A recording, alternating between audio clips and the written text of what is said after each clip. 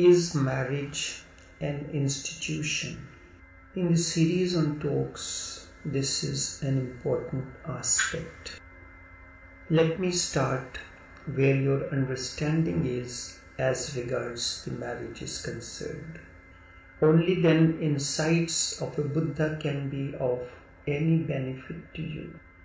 These talks are based on certain questions asked by the seekers on marriage and related aspects, marriage and importance of sex in marriage from time to time. The question that is asked: Hindus consider marriage as an institution, a religious sacrament, while for Muslims it is a social contract. Marriage is considered an institution in every human culture. Although the form and rules differ, yet still marriage always remains an institution and involves some form of legality, legally legitimized sexual relation, always involves some form of legally legitimatized sexual relationship. Traditionally, marriages have had a religious basis. We are born as a spiritual entity, but this we have forgotten. So the journey has to begin from where you are. You are at the level of the body. You are at the level of emotions and mind. At that level, there are numerous desires unfulfilled. So journey has to begin from there. Whether it is implicit or explicit, but the importance has to be on the base level. If the fulfillment does not happen at the level of the physical, then by the time your energies begin to deplete, this baser cannot be transformed into precious.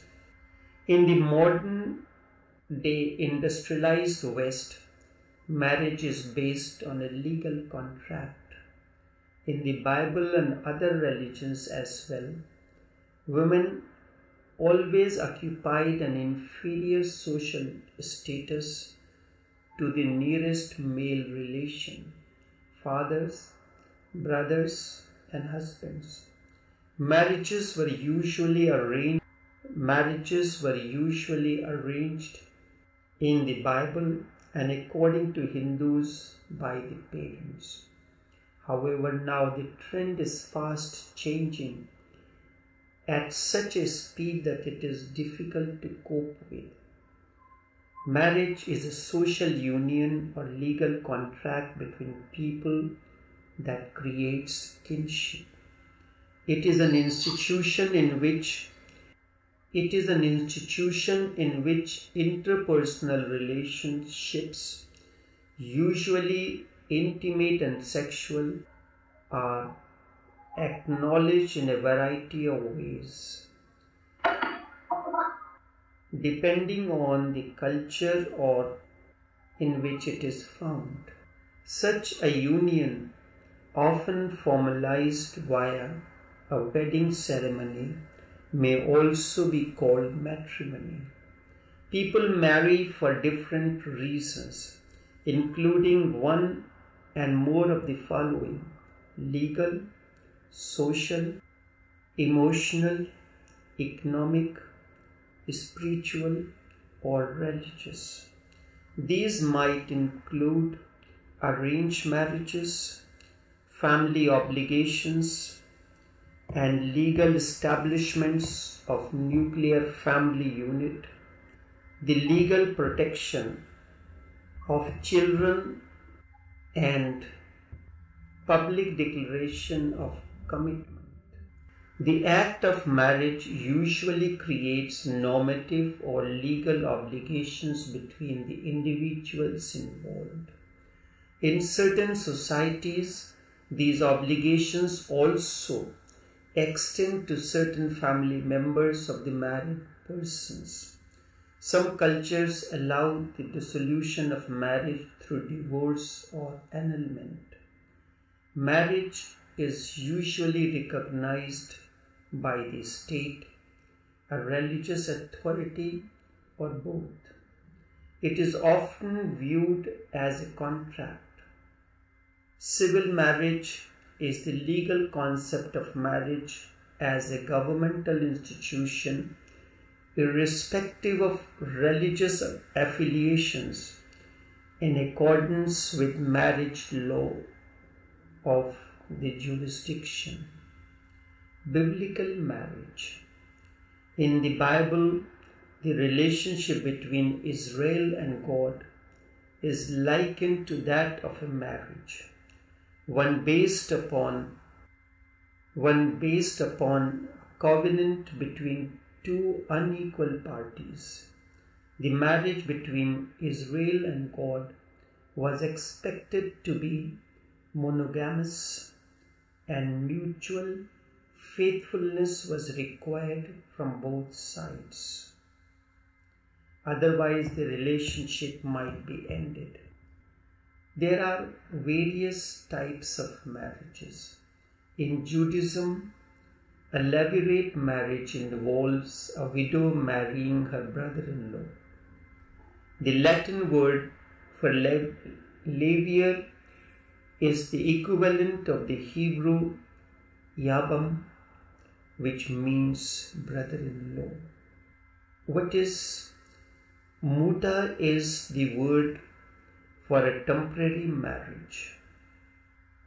Recently, humorously, a word was coined, a caretaker husband, a caretaker marriage.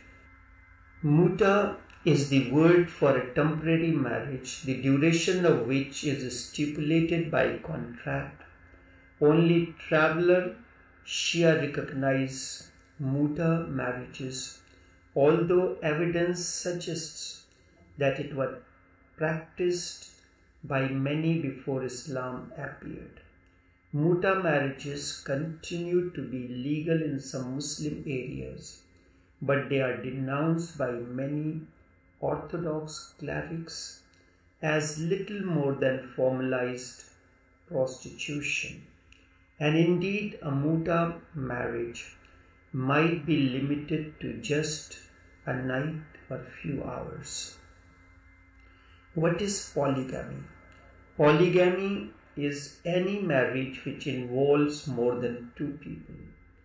Polyandry involves one woman and multiple husbands, while polygamy involves one man and multiple wives. Polygamy used to be common in the ancient world and was supported in most religions.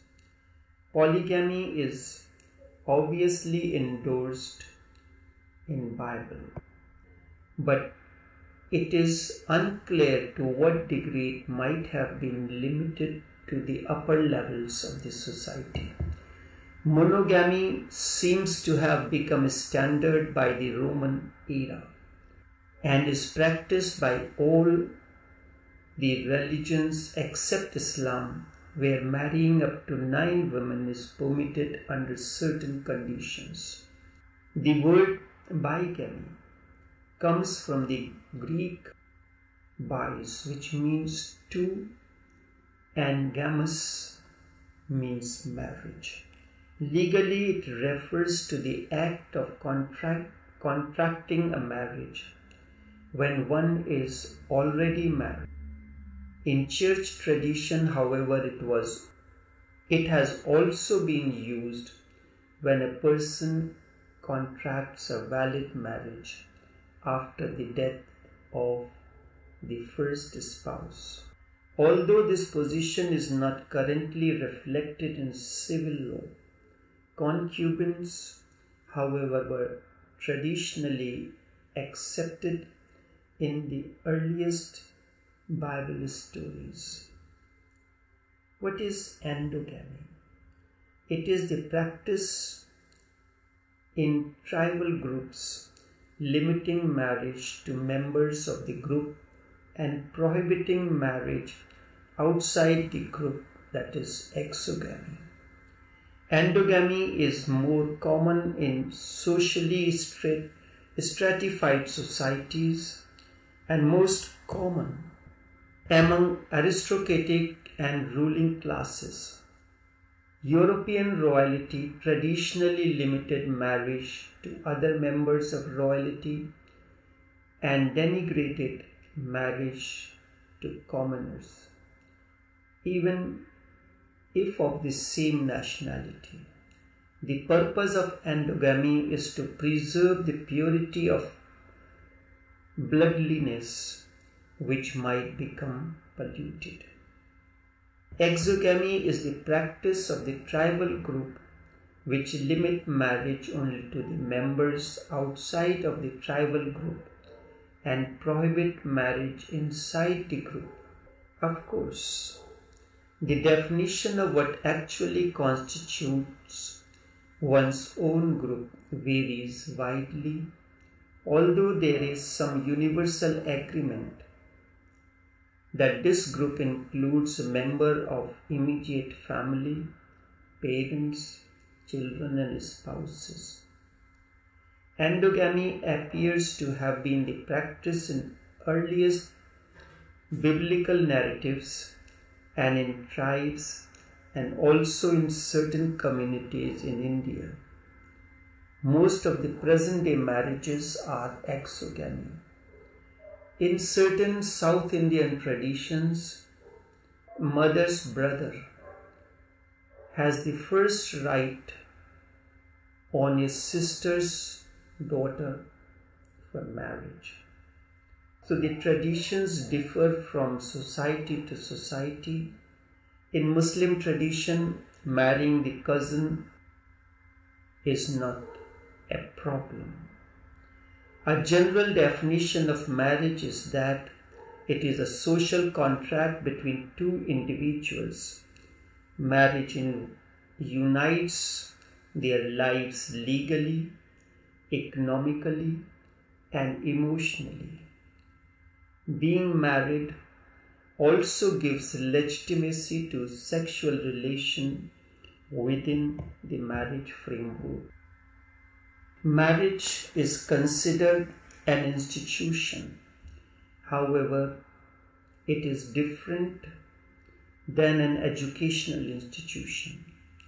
As an institution, marriage aims at creating a structure or mechanism of social order and cooperation governing the behavior of a set of individuals within a given human community.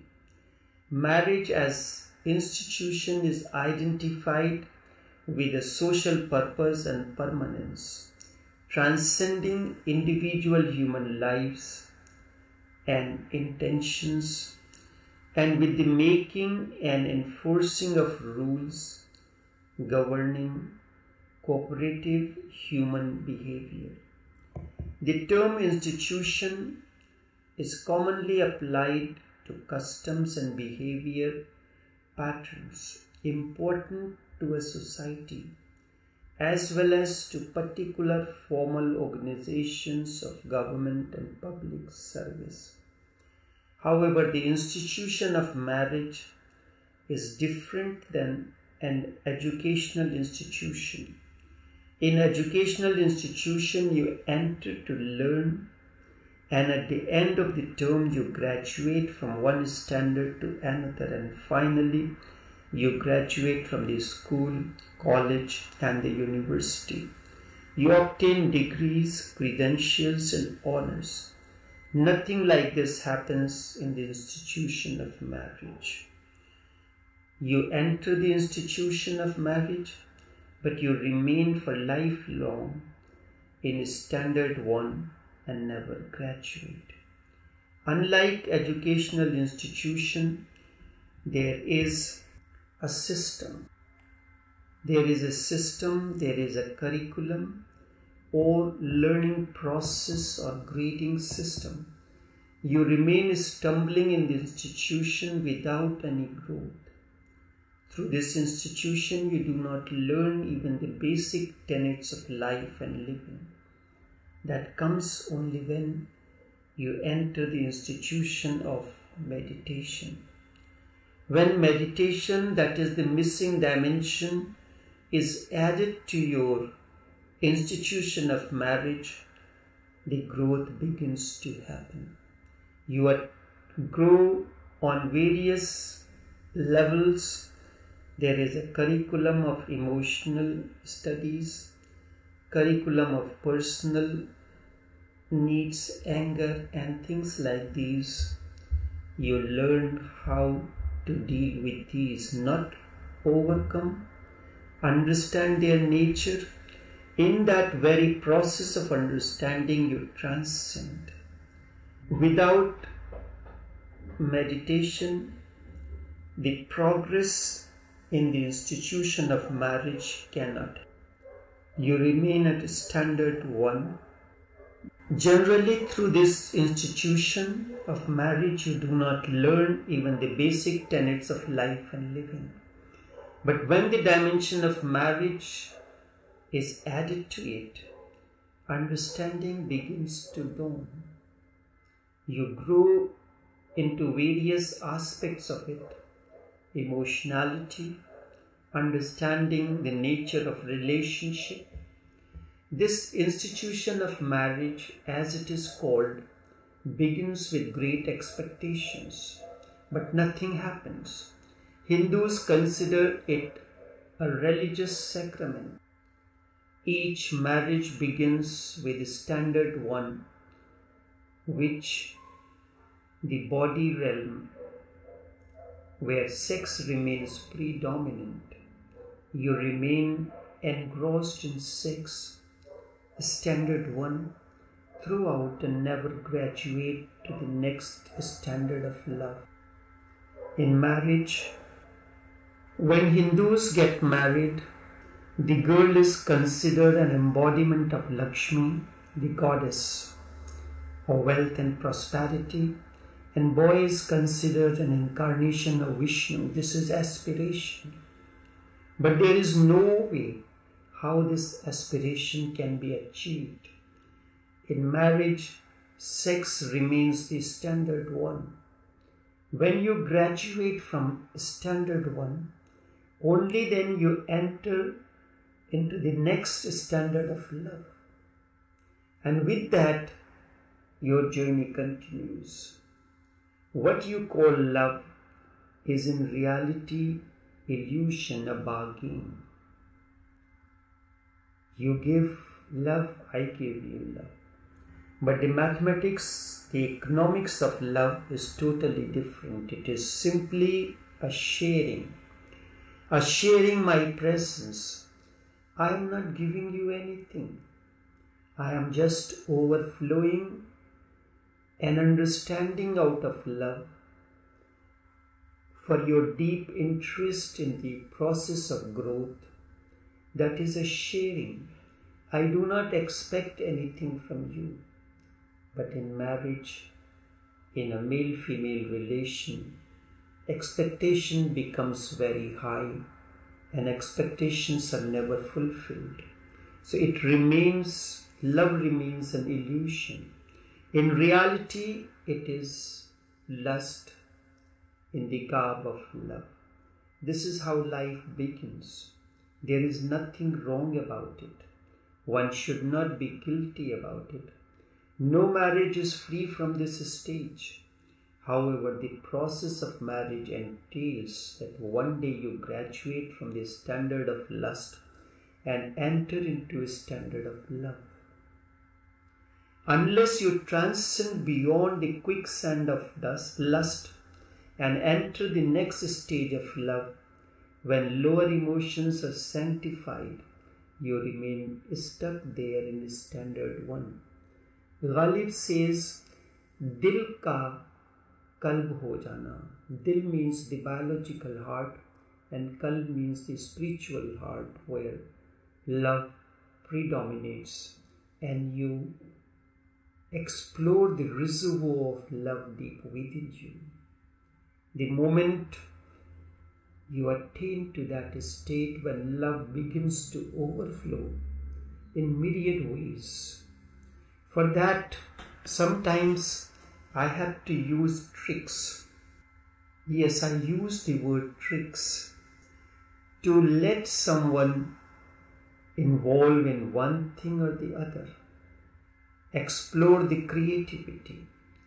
Explore the inner potential of the person. Remind him or her of his inner potential and allow one to grow into the potential that comes naturally to the person. Through this, you can enter into crossover from standard 1 to standard 2. As you go through day after day, lower emotions like anger, lust, greed, jealousy, etc. begin to dissolve because meditation brings a greater understanding.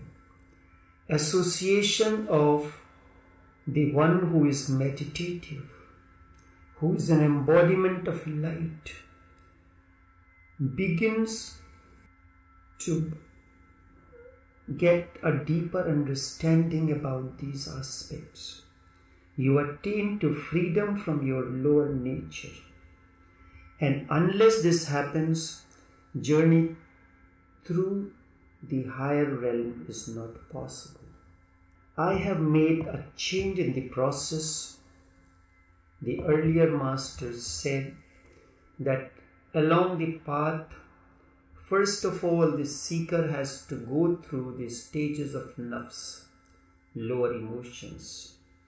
I simplified it and simply introduced those aspects which are common with you, which you understand, and where you are. The journey has to begin where you are, and from there you have to continue. When someone asks me the direction to my house, how can you give the direction to your place? The person may be coming from east, west, north, south, or from any direction. You have to ask the person, where are you right now? And wherever the person says, I am, then you start giving the direction. If a person is coming from east, the direction will be different to the one who is coming from the west. And when a person is coming from north, the directions to him will differ from that of south or east or west or any other direction. First of all, this is a simple act. I have filtered into the physical or from the physical to the spiritual because there is a bridge. Anyone asks how to reach to your place? Where are you at the moment? Person tells me, okay, from there you start giving the direction. This is how the teaching, the training has to be. When a sheikh sees where the person is, where the person in the process of training has got stuck, from there he begins to lift the seeker and bring you from different stages. When you transcend these lower emotions, you enter the realm of love. In the first stage, love is freed from lust, and you continue through various stages of love. These are the 9 stages, 9 muqamats according to the Sufi masters. And then when you are about to graduate, you realize love too has transcended. It has now transformed into compassion. Instead of love, there is tremendous compassion. Compassion for the people who need love, who need care. When you graduate from realm of love or the mind, then for the first time you experience your beingness, the nur, the light that you are. You experience your cosmic nature. But if you start finding that the diamond mine is good, you are stuck at that level. If you find the gold mine is good and you are exploring gold, you are mistaken. The Sufi knew all about these mines, the copper, the silver, the gold, the diamond. Yet still he is not moved. He is sitting under the tree. He is not moved because he knows there is something more precious than the diamond mine. You experience the cosmic nature. You come to realize that you are not the body, not the mind. Instead, you are ever expanding consciousness. You transcend the memory, intellect, ego sense, and heart, the four aspects of the mind. You get the taste of your cosmic nature. Still, fruition is far. But you graduate from this realm of consciousness. The individual consciousness merges into cosmic consciousness. The fruition begins. You ultimately graduate or you transcend beyond the realm of marriage. You can remain there, but marriage or the sex becomes immaterial. And according to Carl Gustav Jung, by the time one attains the age of 40, if this does not happen, then you cannot attain to that.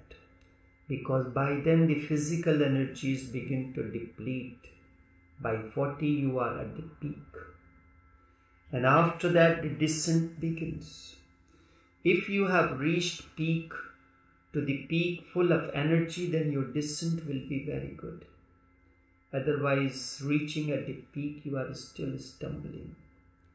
This is the ultimate, and once you have reached this state, you are enlightened.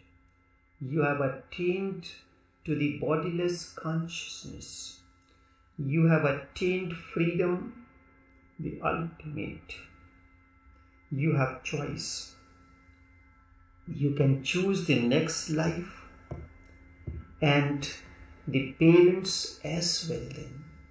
Your actions will not bind you anymore because these are offered onto the existence. And you understand that you are an actor.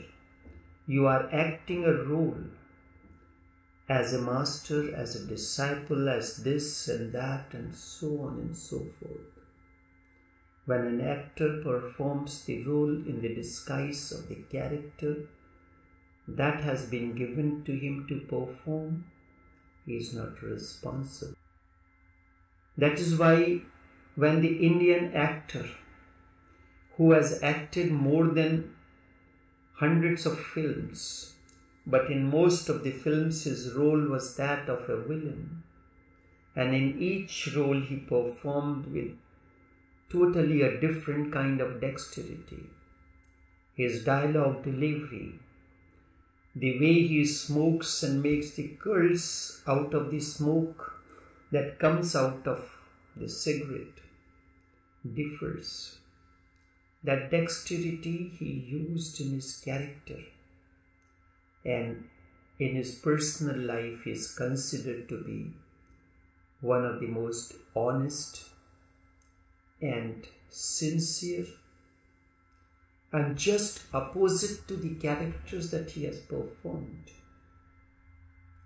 And in performing that roles, when you look at his pictures, it looks like a very cunning kind of a look he gives.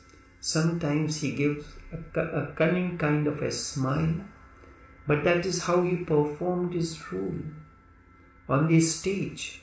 But in real life, he was a totally different person.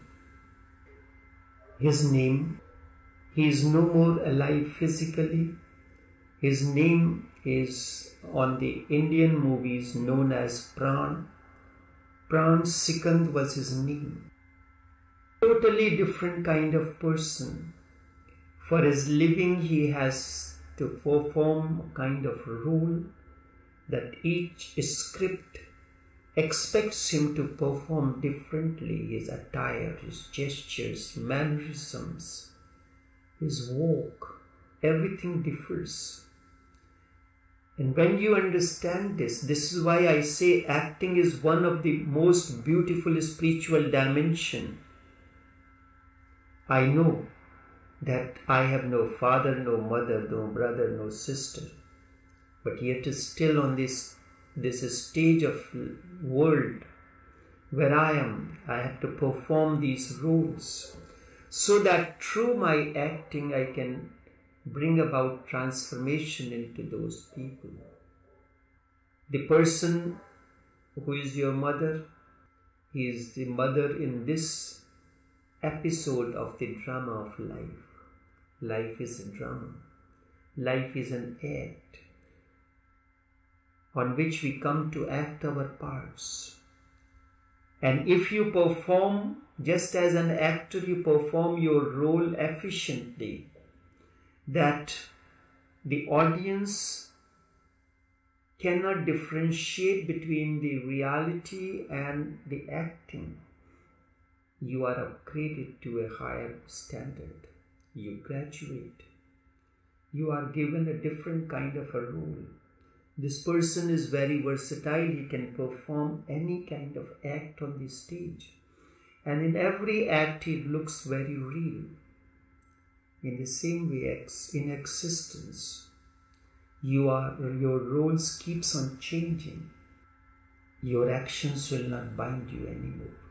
For the first time, you will experience that actions are like dried leaves that grow on the tree of consciousness. Just as new foliage comes on a tree, with the passage of time, the leaves turn yellow. Autumn comes, the autumn of life. In the life of the tree comes, the season of autumn has come in the life of the tree. The leaves turn gold, then they fall in preparation for the next season. For the first time, you will experience that actions are like dried leaves that grow on the tree of consciousness. Nothing binds you anymore. This is the stage, the ultimate graduation from the institution of marriage through this way, the state of Buddhahood.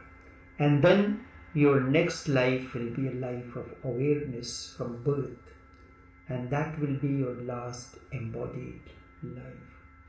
To attain to this, you have to be totally aware and enter into various aspects of marriage. Meditatively, consciously, knowingly that you are performing your roles. You are an actor in this stage of life. Be meditative. And when you are meditative in the process of love making, it will transform you.